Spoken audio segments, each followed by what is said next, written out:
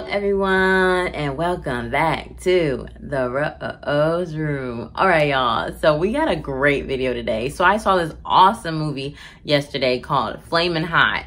It's the story about our most favorite snack for a lot of people in this world. Flamin' Hot Cheetos, Flamin' Hot Funyuns, all those great things. They made a movie about the man who invented it, baby. And I saw it, and I'm here to give you the insight. It inspired me and made me just love Hot Cheetos even more.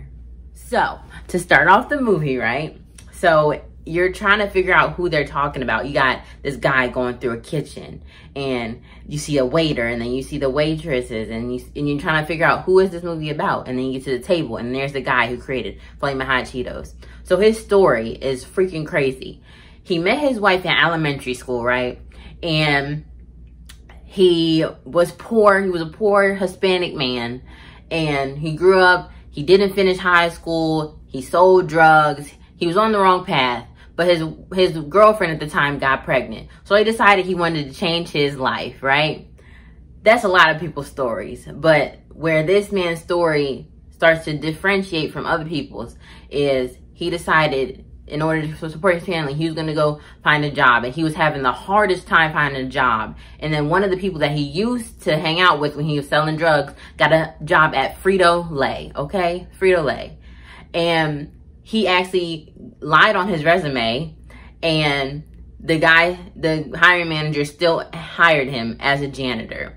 Now, this man was not stupid. He was very smart. He knew all about like mechanics and fixing things. So, you know, he wasn't like no dumb man just going in for a job. He knew what he was doing. And he started questioning people and asking people questions about the machines and all this other stuff, right? So, fast forward, his son, he came to a point where his son was getting bullied, like he was getting bullied in elementary school about being Hispanic.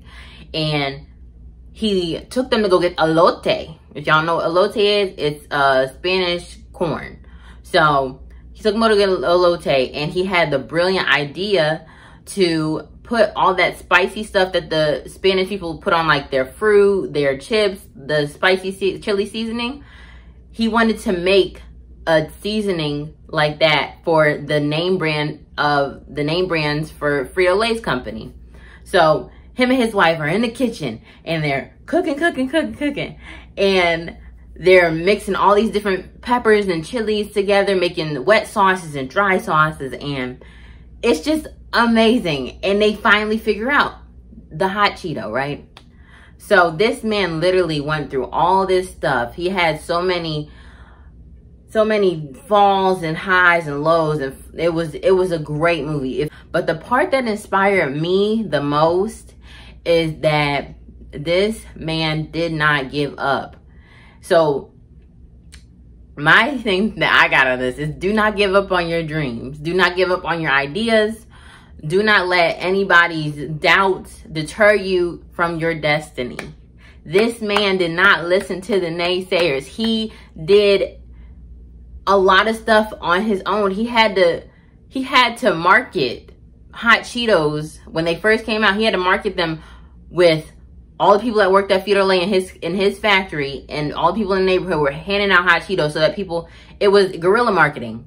And it was freaking amazing. And they made Hot Cheetos blow up just from that one act of bravery and courage. And it just made me cry. Like, I cried the whole movie, bro. I cried the whole movie, and it was an amazing, amazing movie. And the end brought me to even more tears. I'm just sobbing, and I'm telling my husband, I'm like, this movie was so good. I can't forget it. Like, I want to eat Hot Cheetos all the time now. I was like, I watched the McDonald's movie, and it made me not like the McDonald's guy or McDonald's in the first place. Y'all, if you don't get anything from that movie, it is do not give up on your dreams. Now let me bring it back to me real quick. So for me, I have always been interested in YouTube. I always wanted to pursue YouTube. I just didn't know what area I was gonna be in. So I decided, like, I get a lot of inspiration from things that I do and see on a daily basis.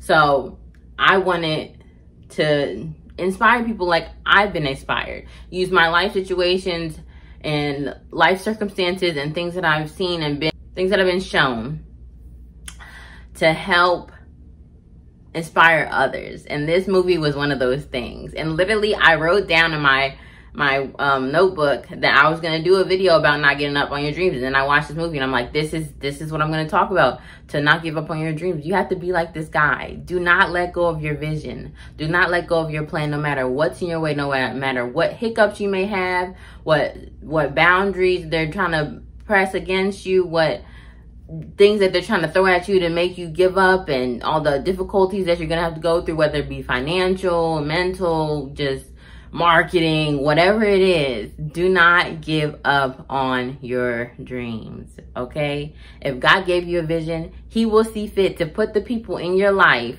to make that vision come true. And that is exactly what happened for that man that made hot Cheetos. He put the right people in his life at the right times, and he allowed him to meet the right people, to be able to call the right people. And all throughout the movie, you can see how God literally walked this man right into his destiny. Walked him right into his destiny. And it was amazing. And I just want to say, like, I can't remember the man's name. Give up on your ideas. Some people on YouTube will tell you to think small. Let go of your dreams. I actually saw a man tell me things that he learned in his 20s is to hold lightly to his dreams. And that is the opposite of what the Bible would teach us, what God would say to us.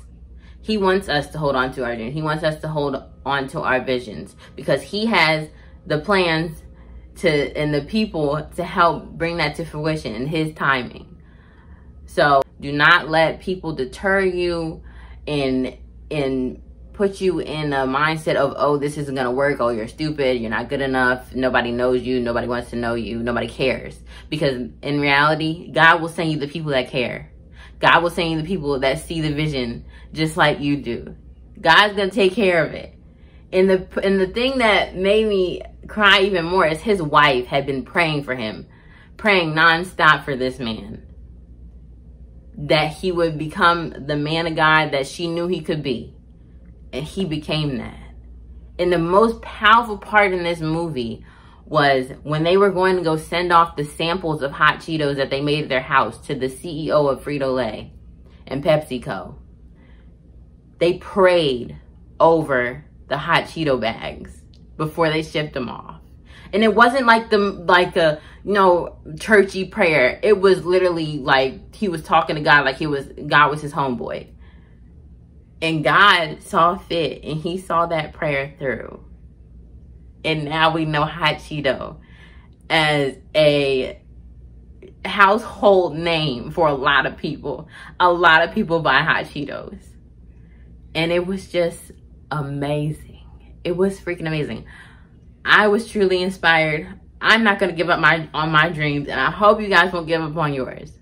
Please, please do not give up on your dreams. If that man could do it, a guy with no education, like, if he can do it, y'all can do it. If he can do it, y'all can do it. If he can do it, y'all can do it. Okay? If he can do it, God can do it for you. You're not too little or too unknown or whatever the case may be. If he can do it, God can do it for you as well. All right, y'all. That's all I got for y'all today. Peace. We are leaving the Rose Room.